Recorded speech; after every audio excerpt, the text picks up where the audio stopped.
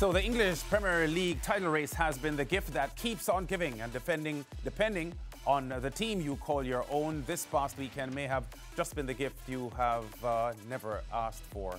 But in the case of Mariah Ramharak and the City fans all over the world, they are back in the driver's seat. Both Liverpool and Arsenal were handed damaging losses at the weekend, while the Citizens notched a crucial win, sending them to the top. That happened from Saturday. Let's have a quick look at the weekend results in the English Premier League.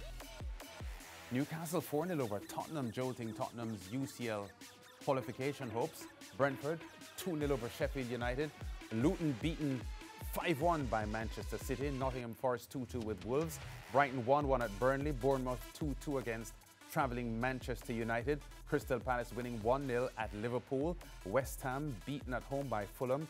Aston Villa 2-0 over Arsenal. Chelsea 6-0 over Everton. That happened today. So based on these results, we're looking at Manchester City, top of the table on 73 points, 2 ahead of Arsenal and Liverpool, who share second, although Arsenal are ahead on goal difference of Liverpool. Aston Villa with their weekend victory moving up to 63 points. Tottenham on 60 and losing ground. Newcastle on 50 points. So that's how the top 6 in the English Premier League, that's how they're setting up at the moment. And here is Liverpool boss Jurgen Klopp following the jolting 1-0 home defeat they had against Crystal Palace. We got, because we were against the ball, an absolute machine, and that's what we have to be. In that moment, we have the rhythm, we have the momentum in the game. It's difficult for the opponent. They don't feel great. We feel much better, and then these boys can really play football. Today they showed that in a really difficult situation that they can do that, and that was good. But it doesn't feel great anyway now, because we lost the game, and we planned this day completely differently. But here we are, and now, how is that? We have to deal with that. Yeah, so Liverpool missing a lot of scoring opportunities there and suffering a damaging 1-0 loss. Now, after being handed their first loss of 2024, the Arsenal boss Mikel Arteta says now is the time for his team to rise to the occasion. And now is the moment to stand up as a leader, as a character, to make yourself count. Because when you win and win and win and win and win and win and win and win and win for 4 months, it's very, very simple to do it. The moment is now. We don't have any other solution. If you want to win championship, if you want to be there in the Champions League, when you have these moments, you have to stand up. If not, that means that you don't have a quality that is very, very necessary. And now is a big test for us. And from the Manchester City perspective, Pep Guardiola says his players are relishing the pressure of the title race. They like to play the pressure. They like to know is dead or alive. So yeah, they did it. That doesn't mean we are going to do it, but that we are there, it will be there until the end, I'm pretty sure. Because I know them. I see the faces before the game in the meetings, how they prepare. That means win Premier League champion? No, I'm not saying that, but that we'll compete, that's for sure. Yes, or football analyst Brent Sancho joins us now via Zoom. Brent, this title race, a cinema, isn't it? I want to say quickly, though, that while the Arsenal-Liverpool losses this weekend were not expected, Man City climbing to the top of the table isn't surprising, because given what we've seen from this Man City team in the recent past, they show that they have the stomach for this kind of scenario. Yeah, I like the phrases that you're using, Lance, the stomach for this type of title. They do. And you know, we talk so much about Arsenal's frailty. Now we're seeing some chinks in the armor of Liverpool, who normally can do well in these sorts of situations. But when you juxtapose that against Manchester City, a team that is built for these types of situations, I've always said on this show, I don't think people realize how difficult a task it is to keep winning the way Pep does. And not just winning football games or eking out results, but dominating football teams for 95% of the season. And he would easily go down as one of the greatest managers of all time, simply because of what he's been able to do. But there's something that it is a characteristic of his team that we've seen since he's gotten into Manchester City, and even before that, is that they have what you call title credentials. They understand the importance of executing when it matters. And that's what makes Manchester City so special. Yeah, I want to compare the two losses that Liverpool and Arsenal suffered. The Arsenal loss, given the fact that it's a top 5 team that had beaten them and a team challenging for a spot in Europe, that may be regarded as lesser of a surprise than the Crystal Palace result they got of Liverpool, because Crystal Palace are toward the bottom half of the table. Yeah, I think when you start to take a deep dive into it and you move away from obviously the attributes that you need to win a title, you look at the Liverpool loss, they'll certainly look back at some of the missed chances that they had throughout the game, and a lot of those chances were going into the back of the net when you had the likes of the front three that they had before, led by Salah, who's not typically been up to his sharp self that he's been. Darren Núñez, we know his challenges, despite being a tremendous player and an asset for Liverpool. He's just not seeing the frequency and potency that we've seen in the past when you had the likes, as I mentioned, Salah, Bobby Firmino, etc. And Luis Diaz. So the goals that they normally get, Lance, and they normally win them titles, it's just not there for Liverpool. But in the Arsenal situation, it looks like a complete collapse in the second half. I was looking at it and I was absolutely amazed to see a team that's challenging for a title. Yesterday, they're playing against a top 4 or 5 team. But I go back again to my comparisons to Manchester City. When you are in these situations with the amount of games that are left in the season, you find your championship medal. And it just looked like the longer the game went on at Arsenal, at the Emirates, it just looked more and more likely that they were going to lose. And that's a disappointing thing. I think when Arteta looks back at it, he may look at it and think that something fell wrong within the team in the second half. And then they do have this difficult fixture against Bayern during the week here. You just hope that the unraveling that we saw in the Villa game does not become something contagious and now plagues them with the running that they have. Yeah, you know, I listened to Pep Guardiola, Brent, and he says that Manchester City will be there at the end, and he's very confident about that. Not saying that they will definitely win, but they will be right there on the final day. Of the 3 teams, which do you suspect, if any at all, might not be there at the very end? I think that's a good question. And normally in these sorts of situations, I would lean to Arsenal because I have been quite stiff on them for many years on this program. But I just feel it's Liverpool. And I'll tell you why. Because we've seen this deterioration. You look at the Atalanta result, yes, albeit they didn't start a lot of their key figures. But there was a deterioration there that is not symbolic with a Liverpool club team. There was defensive frailties. There was certainly a team that looked a bit clueless, well in possession. They didn't see the identity that's normally, of course, attributed to a club team throughout the minutes. But it's not something that, that happened in a one-off game. It really started, and I could go even further back. Some of the results that they escaped, and they've gotten results here and there, a draw here. But that deterioration, we've seen it now happening, and I just wonder if this team could put the car in reverse and of course try to get out of this mud that they're stuck in. But it's building, it's growing, and it seems to be repetitive. And I do wonder and fear for Liverpool moving forward, because again they have that difficult fixture against a very difficult Bergamo Stadium in Atalanta, and if that's another loss, then it becomes almost the alarm bells and sirens ringing. Yeah, Brian, where is the deterioration happening for Liverpool? I watched the game yesterday, and I thought to myself, on another day, Liverpool could have won this by 6-2. As it turned out, they lost it by 1-0, but Diogo Jota had an empty goal. Mohamed Salah had opportunities.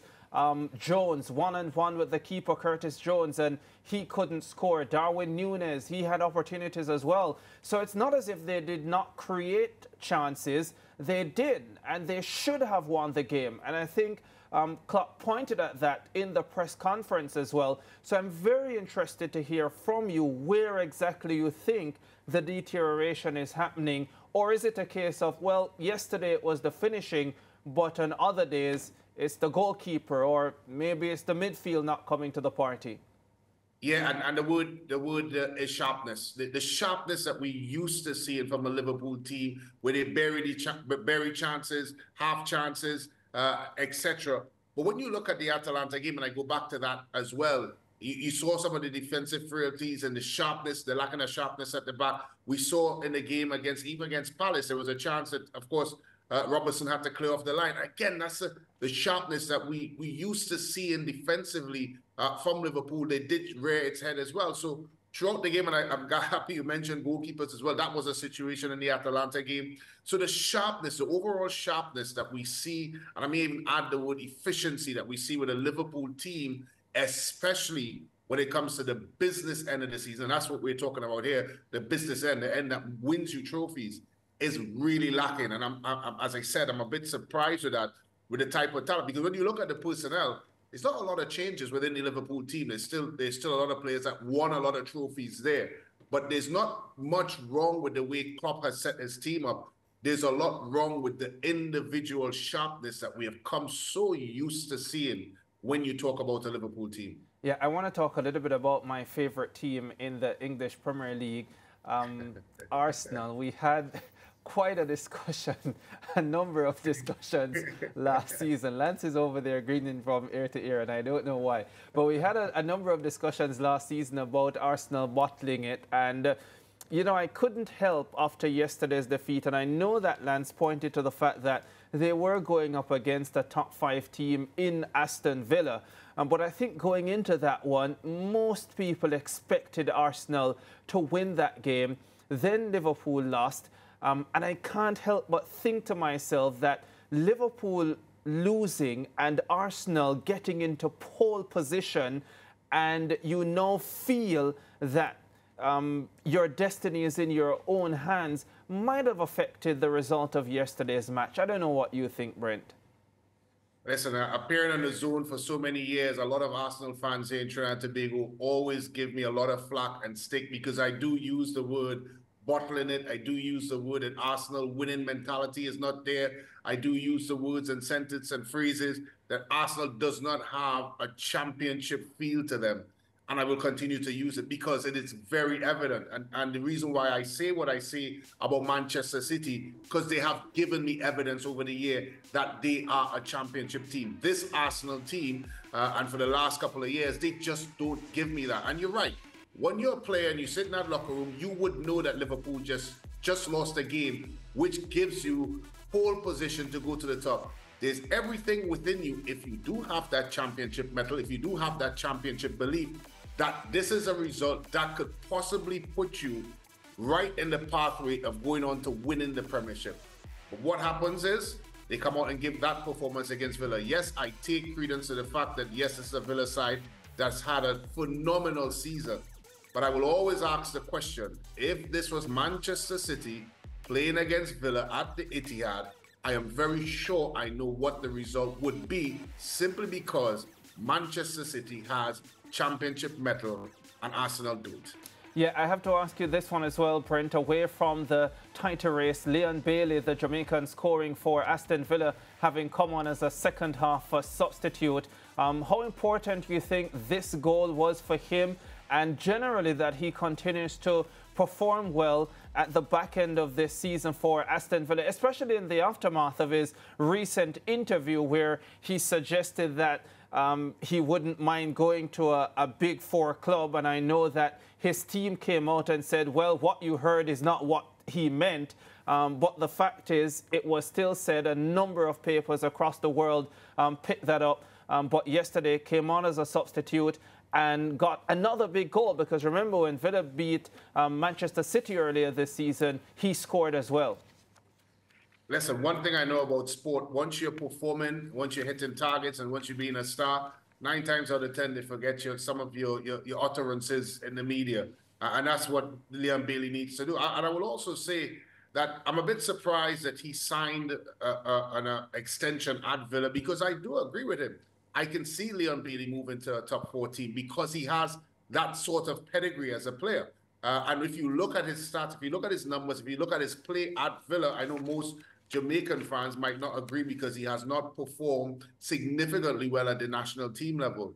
But if you look at what he's done and the body of work he's done at Aston Villa, I can see him fitting into a team. I can see him fitting into a top 4 team. So it's important for him to keep getting these sorts of goals. It's important for him to keep playing the way he has been playing at Aston Villa. There's absolutely no one could come out and say that Leon Bailey has been a failure at Aston Villa, because he's been far opposite to that. I think he's been an absolute star. He's been an integral part of what Unai Emery has been trying to do at Villa, and he's been an impact player. And as I said, I finished with what I started with. I'm extremely surprised that he signed an extension at Villa, because I felt that if he left it open, I think suitors would have come in for him. Yeah, but Brent, isn't it a case, though, that we should be looking at it that Villa is now a top 4 team and could consistently be a top 4 team, and so he's already operating in a top 4 team? I think they have the possibility, Ricardo, to be a top 4 team, but you have to take consistently. Yes, because they are a top 4 team right now.